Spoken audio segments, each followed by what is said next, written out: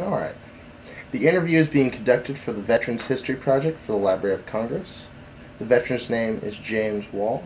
They were born March 18th, 1920. They served in the United States Air Force. He achieved the rank of Captain. I am John Riechter. We are recording this on March 18th, 2014. I am John Riechter, and I am conducting the interview. No relation. Mr. Wall, how are you doing today? Fine. Now, you were born in Grapevine, Texas. Correct. How was life growing up for you? Pretty tough during the Depression. During the Depression? What were some of your first memories from childhood and things that, strike you or things that you remember very well from growing up? Several things.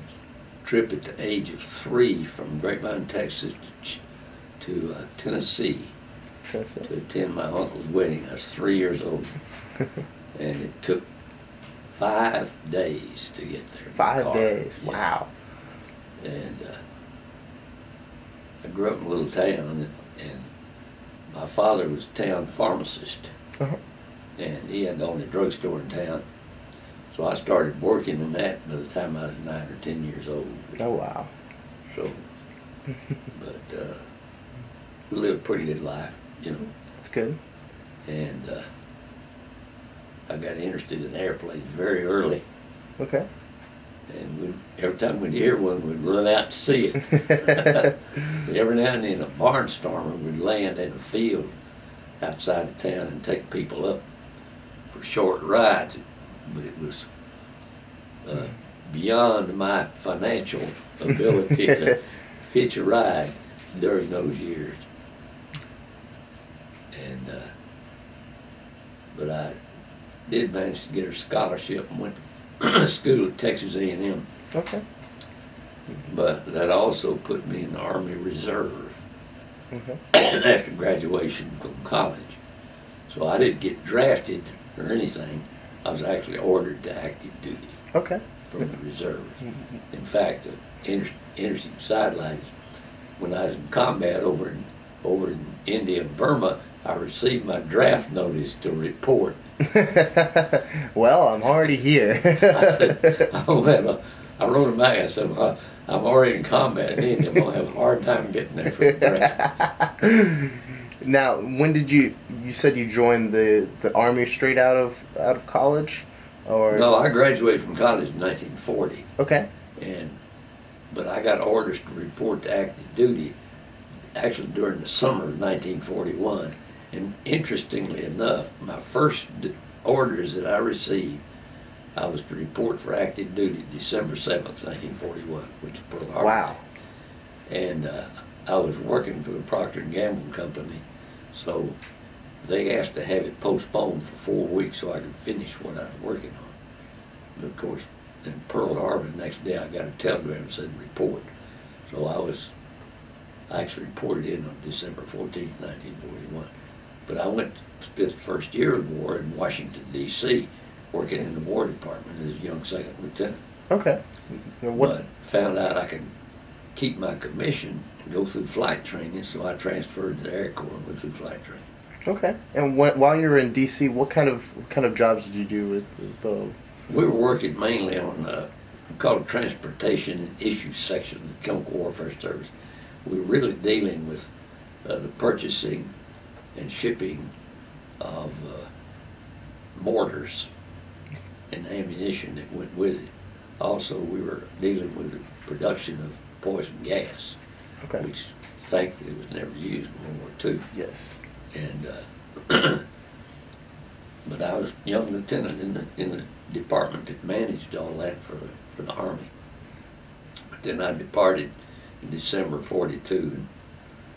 From then on, it was Air Force. Now, where did you first report for Air Force training? San Antonio, Texas. San Antonio? Oh, everybody that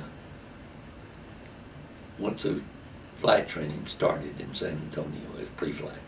Okay. It's called San Antonio Aviation Cadet Center, SAC. And from there, you had to pass your physical exams first before you qualified to be part of the cadet program.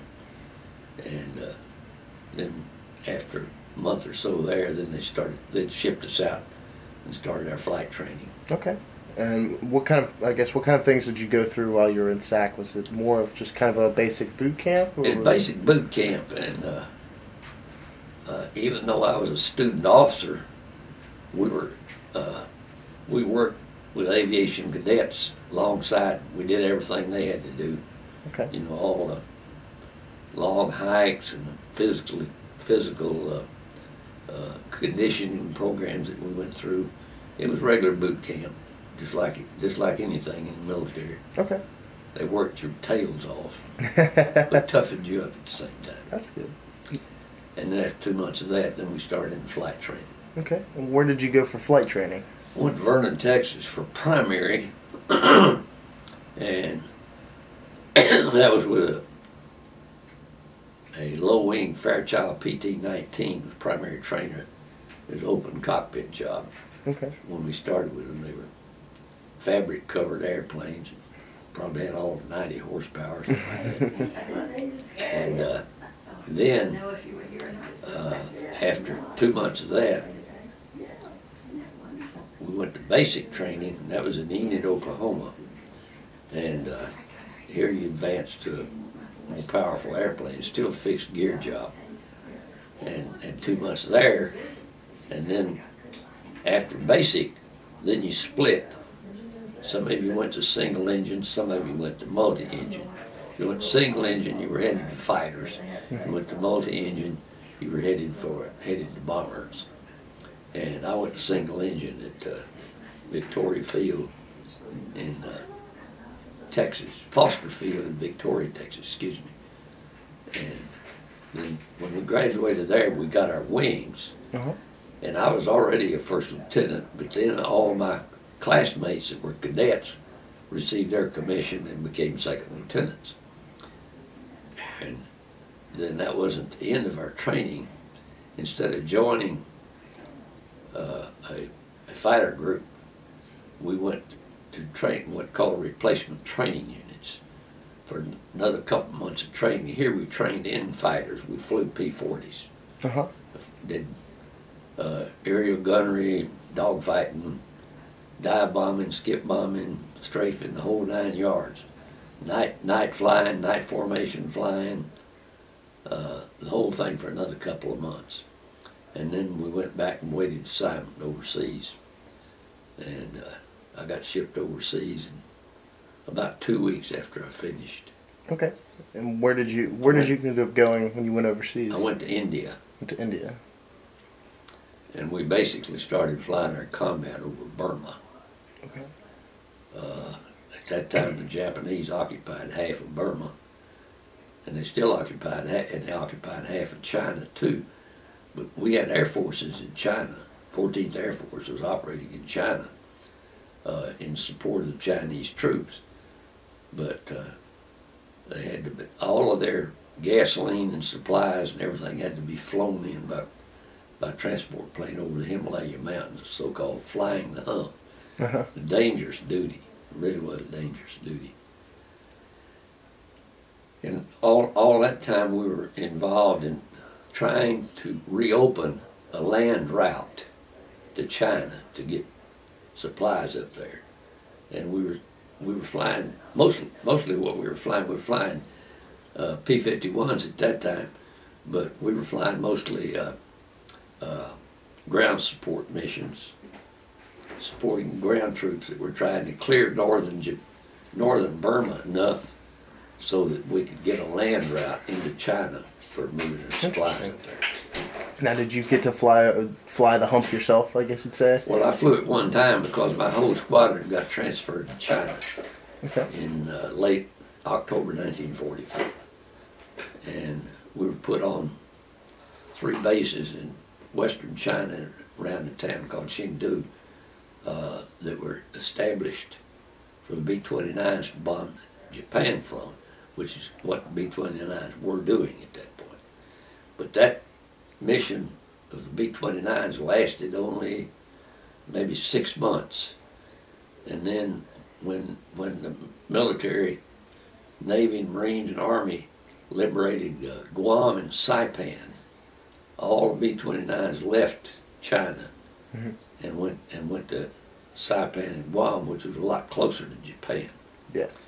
Which they, in fact, an atom bomb was launched from one of those islands. Okay. Now, how would you say, what was daily life like for you while you were stationed over in India and China? Well,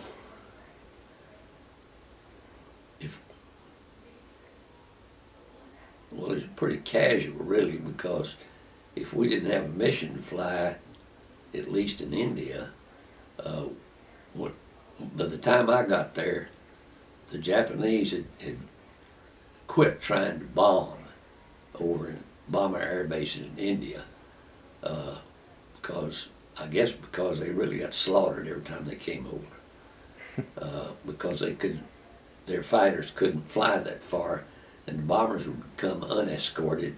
So we were doing to them what the Germans were doing to us in Europe. And so we didn't have to worry about that. So if we were off, I don't know, we fooled around, we played cards. One time some of us got some motorcycles out of the motor pool and went tearing around northern India, and we got in trouble for that. But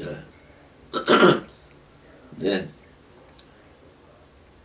that was pretty simple there. Then in May of 1944, the Japanese briefly invaded India from Burma and surrounded a British garrison in a place called Imphal, and they had to be supplied by air.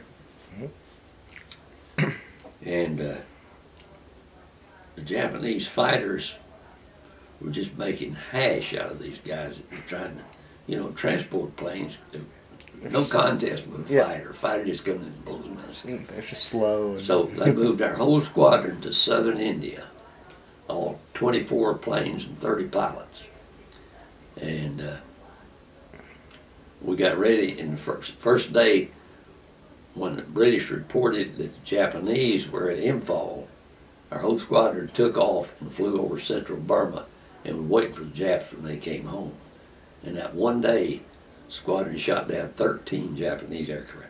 Oh, wow. But I was a replacement pilot. I didn't get to go on that one. I got to go on the third one. They did it again the next day, and then they did it again the third day. I got to go on the third day, and by then, boy, they were waiting for us. The Japanese didn't fall for it this time. They sent a token force up to Imphal and kept the main forces, their airplanes, over a place called Maitila in Burma. And we got over there, they were all over us. Bad it was. And my guys flying wing with it, and I chased one Jap all over the sky. We never did hit him. We shot and shot and shot. And it was very frustrating. But then when they pushed them back, they pushed the Japanese back, back into Burma, and relieved Imphal. And when they did, they sent us back to northern India, and we started flying over northern Burma again in support of ground troops until they moved us to China. Okay. Now, while you were flying over India, you were just telling me about the dogfights that you, I guess, how many dogfights would you say you got into while you were during the course of your flying career? With enemy planes? No, we practiced a lot. With enemy planes, really only got into 2. Okay. 2. They pretty nerve-wracking, or was it? Well, it happens fast. You don't have time. Then you get scared to death after the fact. Just kind of a reactionary thing. Yeah, we had one terrible incident. We had a forward base down. They built in the jungle down in northern Burma, so they moved half a squadron down there, so it would be just half as far to fly for any of our ground support missions. But we also were within range of Japanese bombers again, so we had to do what's called standing alerts. If you're standing alert, you had your parachute in your plane, and the crew chief would warm it up every hour so you didn't have to go through anything. So that then if you got scrambled, all they did, you just run, jump in, put your parachute on, and take off. No matter what you're wearing. We had our flight suits on because we were on duty. Okay. We were on duty. It's called standing alert. Okay. And we got scrambled. There were a flight of 4 of us. We took off. One guy's canopy blew off, so he turned around and went back. So it was just 3 of us. And they sent us south from this place, and they said that the forward base, they had an airfield that they'd just about liberated in northern Burma, but that it was under air attack. And we were to proceed down there and relieve it if we could, do whatever we had to do. Anyway, we went down about 10,000 feet and started circling. About the second circle, the flight leader, a guy named Jack Emery, called it, says, "There they are." We looked, the number 2 guy, and I was Taylor and Charlie, and I both called and said, "Jack, those are B-25s. He said, "No, they're not. They're Japanese Bettys. Now, come on." And with that, he peeled off, and we went with him. And within, it was 10 seconds, I guess, I wasn't going to point my nose at those bombers. They were B-25s, damn it. I wasn't going to shoot them. So I broke formation. I went way out the side, and Jack barreled up and back into that formation, and they blew his ass right out of the sky. Wow. I mean, his plane, just stuff just coming out of the plane just went like that in the ground. And by the time I got even with the B-25s, I was 100 yards to the right of the formation. And there were 8 Japanese fighters that were in front of the B-29s that were attacking them. Oh wow! So it was, you were coming from behind and they were coming from in front. Yeah, we were coming from behind, and the Japanese behind the formation going this way. We were coming from behind, and the Japanese were up in front making head-on passage. I guess making head-on passage. I flew right into 4 of them. Wow! And the number 2 man went under the formation somewhere, and I never saw him again. And suddenly I got 4 Japanese fighters to contend with. And you're just by yourself. I'm by myself. So I picked out one and pulled in on him, shot him up as best I could, and his buddies were on my butt in a fraction. It was very dark, very cloudy. It was rainy season then. And we all went down through the clouds, and I outran them and got underneath the clouds. And then I couldn't find anybody. Couldn't find anybody after that. I was all by myself. So I just finally just made my way back to base.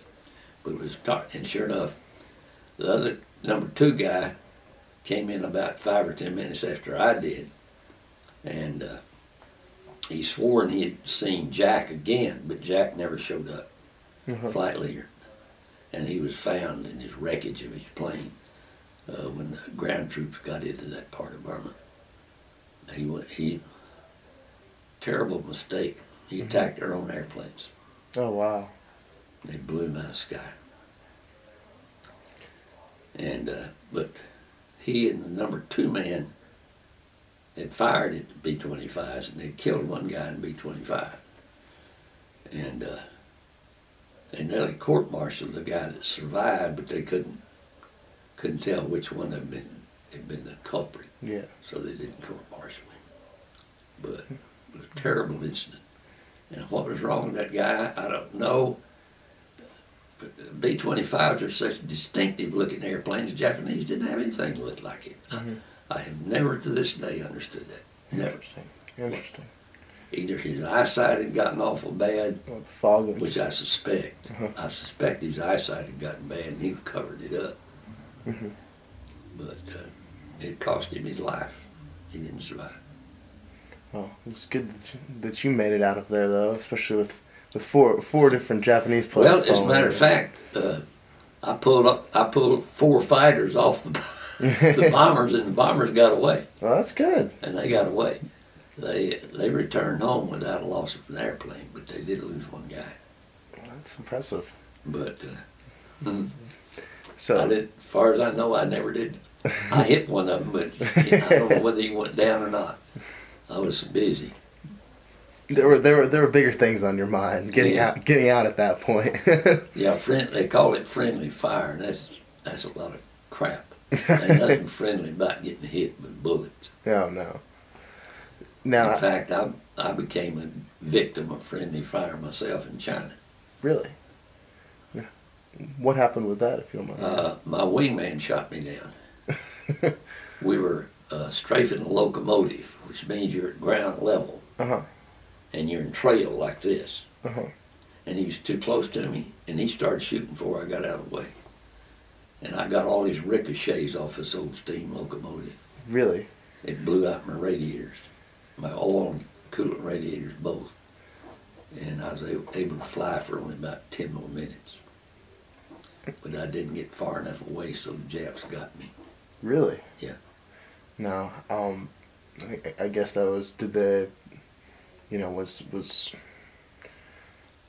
trying to formulate a question here.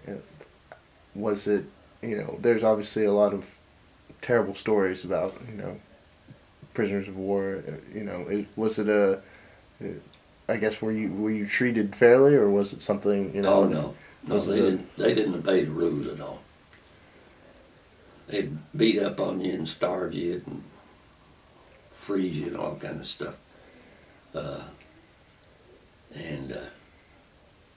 But if I could pick a place to go down, North China was probably best, because most of those Japanese soldiers there had been there for a long time, and a lot of them had never fired a shot in anger. Mm-hmm. They'd never seen any combat, because Japan really pretty much took over that part of China in about 1937, and this is 1944. Mm-hmm. I was a curiosity. Yeah. Sitting in jail cell, these soldiers come in, squat down, look at me, look at me. So I'd look at them and say, "You yellow son of a bitches, what do you think?" And they just grin or laugh. It was crazy. Yeah. But, B-29 guys that bailed out over Japan, their survival rate was very low. A lot of them got killed. Hmm. And after they landed, I don't think anybody really knows. I've heard a lot of statistics said that 5% of the Americans that went down from bombers over Japan survived. Oh, wow. If they happened to land where the Army troops would pick them up, they usually survive. But if they land among the civilians they were just in the process of dropping bombs on, they'd beat them to death. Mm-hmm. Or kill them with pitchforks or anything they'd lay their hands on. Mm-hmm. It was brutal. Now, how long were you a prisoner for? Actually, only 9 months. Okay. I was shot down in December 1944, and war was over in August, following August. And then we got out about a month later. Okay. We were there for another month after the war was over. And how how was the process of being transferred back to the U.S.? Did they just kind of pull you out of the cell one day and say we're sending you home? No, we stayed really I would say under the care of the Japanese for nearly 4 weeks. Okay. But during that period, they saw that we were taken care of and fed and got baths and everything. They really went all out to take care of us. Interesting. So Japanese colonel said, "We want you to go home in good health." Some of us were at that point. Mm-hmm. But no, they had to mark all POW camps so they could be seen from the air. And the B-29s would fly over. This is after the surrender. Mm-hmm. Clear on through, And the B-29s would fly over and drop us supplies and stuff, and then on September the 12th, the Japanese were notified that their planes coming in to the local airport near the camp I was in, and was going to pick us up and take us out. And they took us to the airfield and got on planes and went all the way to the Philippines. Interesting. Yeah. Now, how was life like for you coming back from being a prisoner of war into American society? And was it a tough transition, or was Not it... really. Okay. Not really. No, everybody welcomed us home, and everybody was very solicitous of us and took good care of us and everything. That's excellent. And the Army did too, because see, the war was over August 15th, and I did not get home until October the 20th. Oh wow. Over 2 months. Mm-hmm. But I sure was eating a lot. That was one of the problems. One of the real problems of POW and Japanese is starvation. How much would you say that you had to eat while you were a prisoner, like over the course of a week or so? Well, it was divided up. My first 6 months I spent in the jail in Beijing, China. I got 2 bowls of rice a day, about that much. And that was it. Okay. All. And just for a month or two straight, or a couple months straight, that's all you got? Was 6 months. 6 months straight, just rice every single day? I was pretty skinny when I came out of that. I believe it. But then the rations were a little bit better from then on. And then, of course, as soon as the war was over, the Japanese gave us all we wanted to eat. We just stuffed ourselves. I can believe it. Now, when did you end up, I guess, leaving the military? In 46? Yeah. When I came home, we landed in San Francisco. Okay. And off a troop ship. Took 3 weeks to get across the Pacific on the ship. And we went into the Letterman General Hospital there, and they checked us up.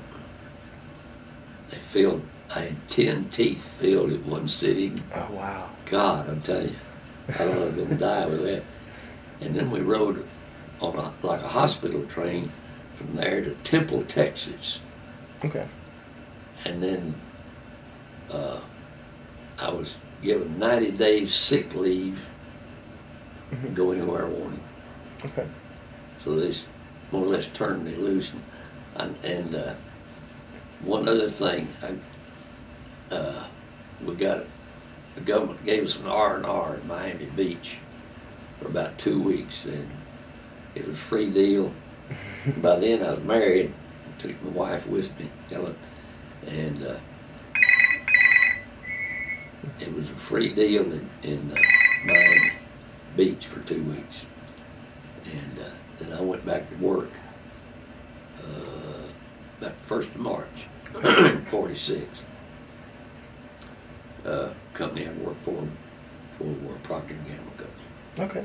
And now, after your service in the military, in the Air Force, what did you end up doing afterwards? I know you said you got married. I graduated from college in 1940 and went to work for Procter & Gamble Company as a chemical engineer. Okay. And I went straight back there. Okay.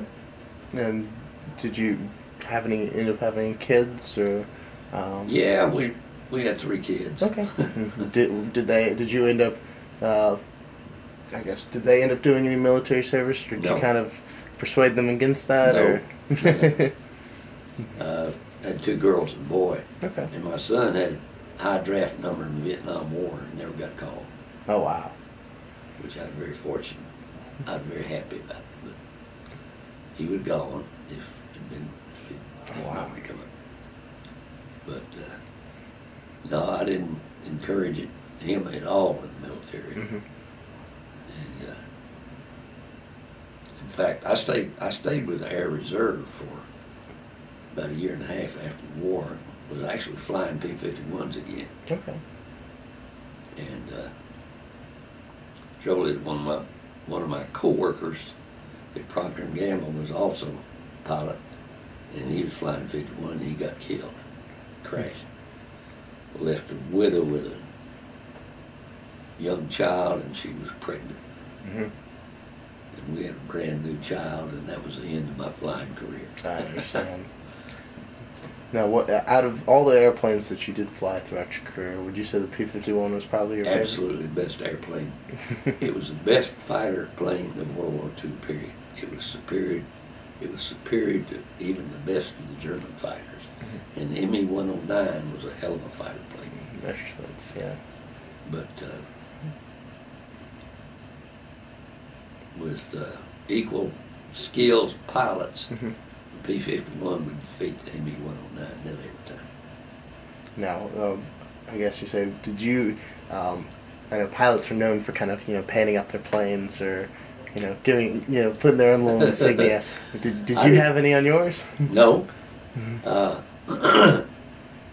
When I was a replacement pilot, so I didn't have an airplane. Okay. I always had to fly somebody else's airplane all the time. And when I went to China, I finally got my own airplane, but it was my first mission in China. I blew it up. I never did anything with it. So you get to keep it. I crashed that sucker in a pile of junk. Oh man, did you? I'm guessing you parachuted before you Yes, crashed. Okay. What? I guess what were some of your thoughts as you're kind of floating through the sky and Well, I was out in the countryside in China. What I was thinking when I landed, I picked up my parachute and I found some. I thought were Chinese nationalist soldiers, Chinese, and the history in China was that 9 out of 10 Americans, pilots, that went down inside enemy territory, the Chinese would get them out. Mm-hmm.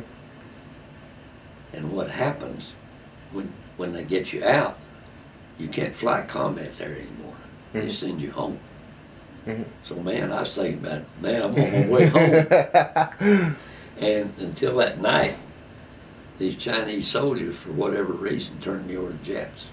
Really? Yeah. Wow.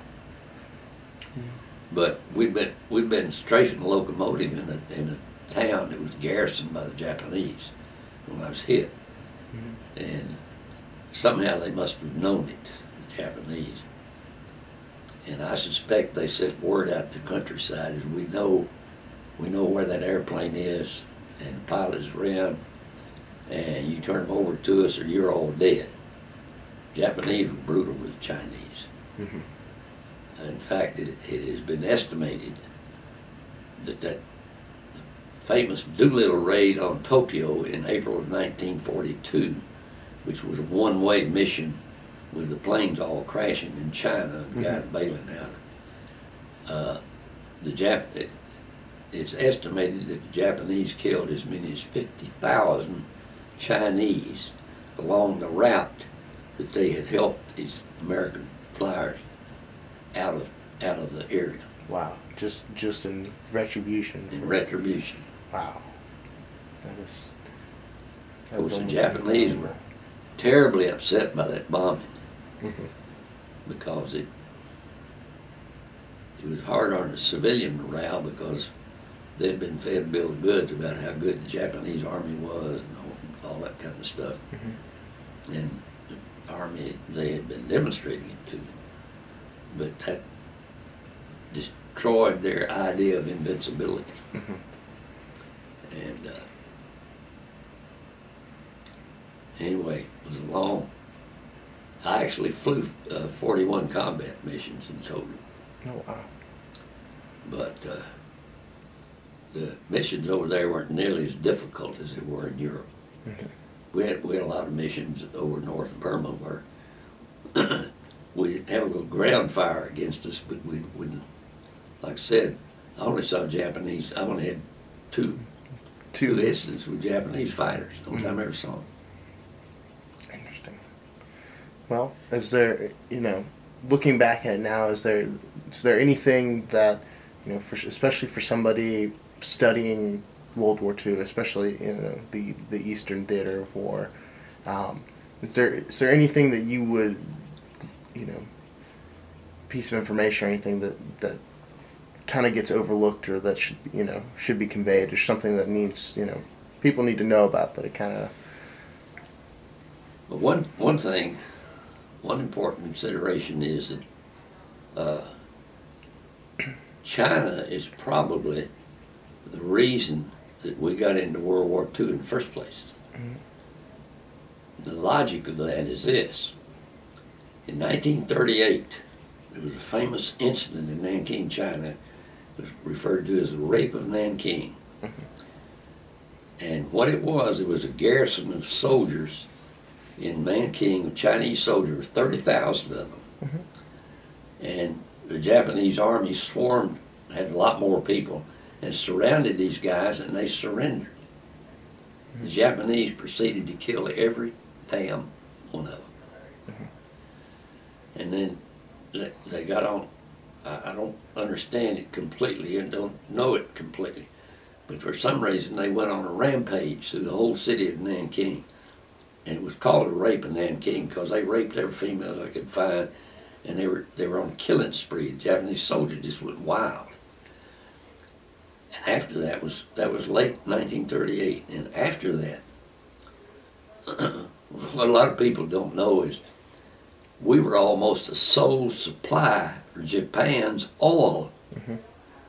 You know, in 1938, we were a big oil exporter, crude oil exporter.